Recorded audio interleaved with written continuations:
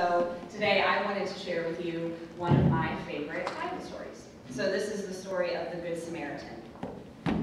Just then a lawyer stood up to test Jesus. "Teacher," he said, "what must I do to inherit eternal life?"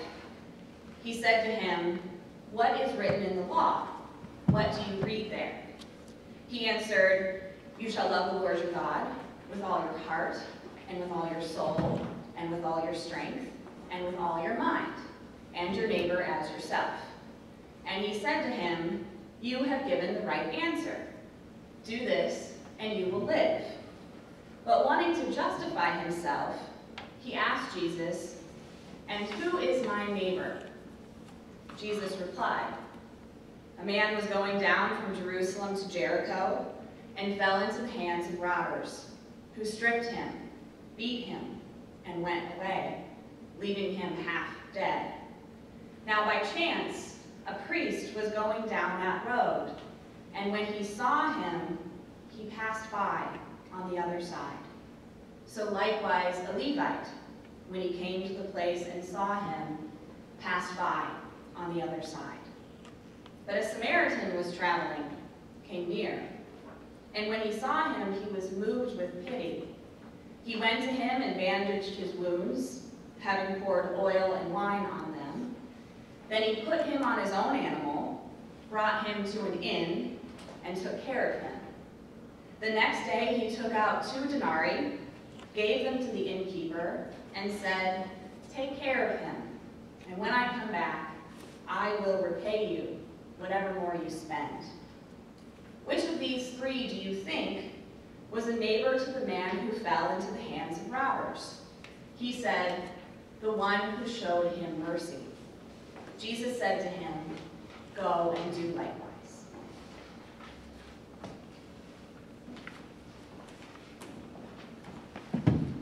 So as I said, the parable of the Good Samaritan is one of my favorite Bible stories of all time. It's actually one of the most famous parables of Jesus, and it's found only in the Gospel of Luke. So what I want to do today is, first I want to say, if you ask how famous is the Good Samaritan, I want to answer that question. Okay, this is how famous this parable is. I also want to go a little bit into the story and some of the main elements of the story. What are some of the key points that we can see to understand why this story is so significant? And then I want to end, of course, by giving a couple of great examples of modern day Good Samaritans.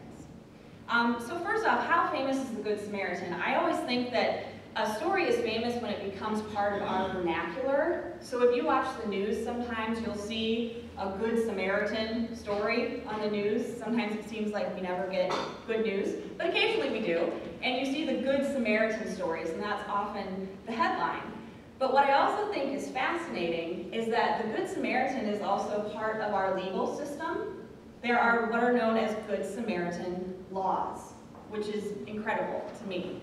So in some states, it's actually required that if you drive by and you see someone on the side of the road and they need help, you are required by state law to stop and ask them, "Do you need help?"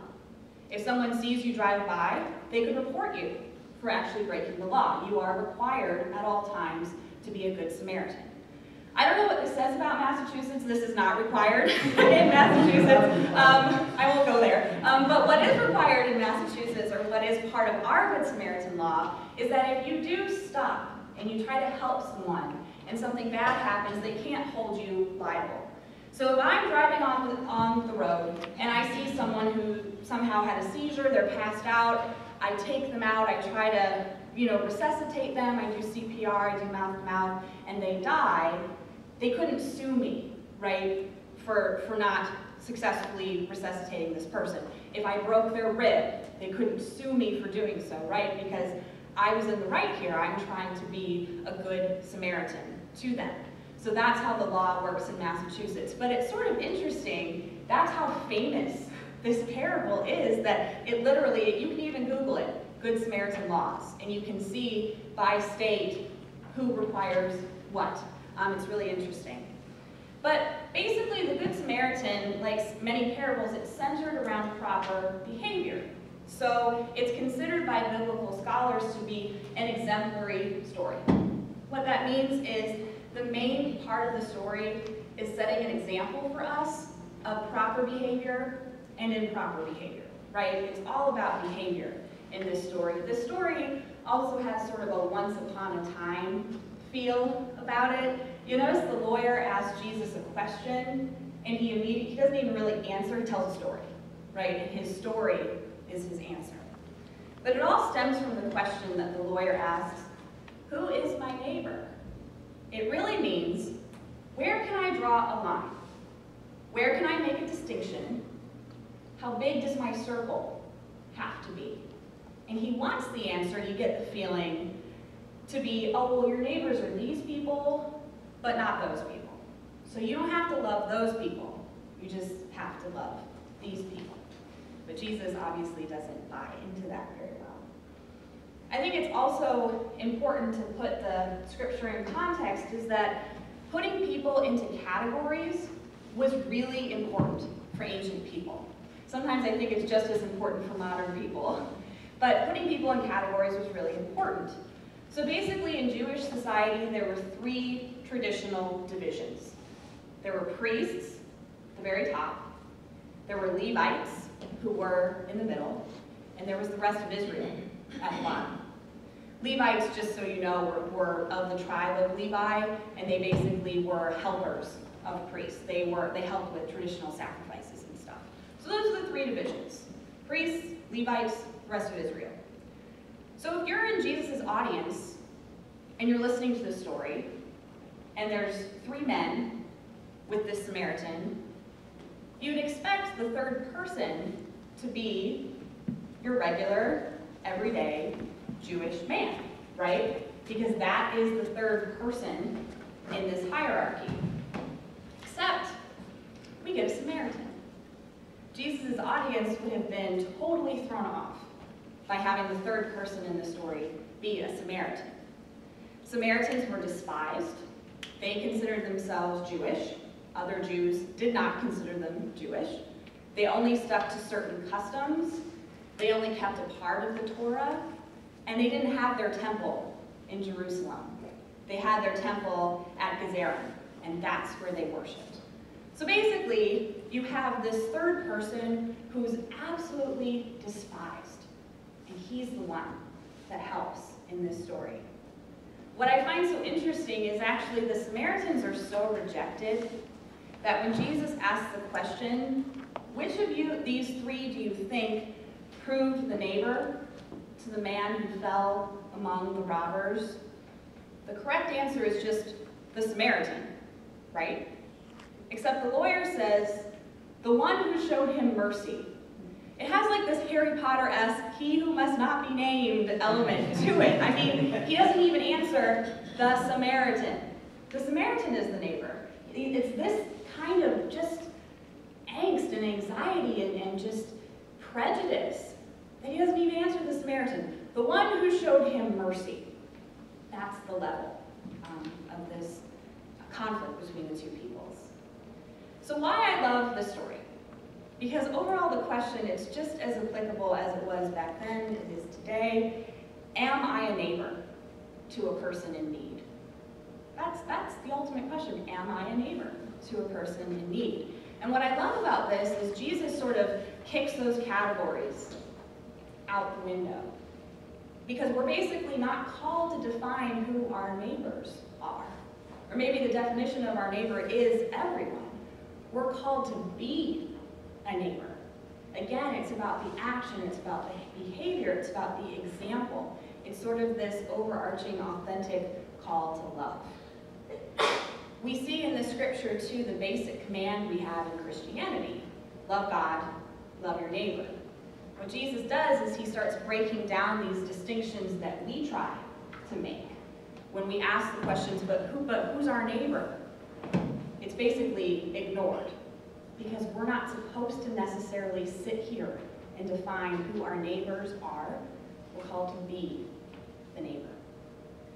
So I was struck when I was researching this because I wanted to find some good modern examples of good Samaritan stories.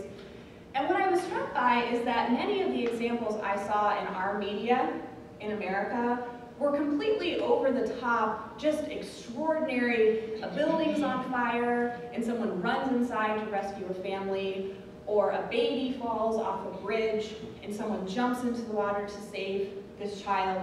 And those, of course, are definitely Good Samaritans, but I think that's a really steep standard for any of us to put on ourselves, and maybe that's not a fair expectation.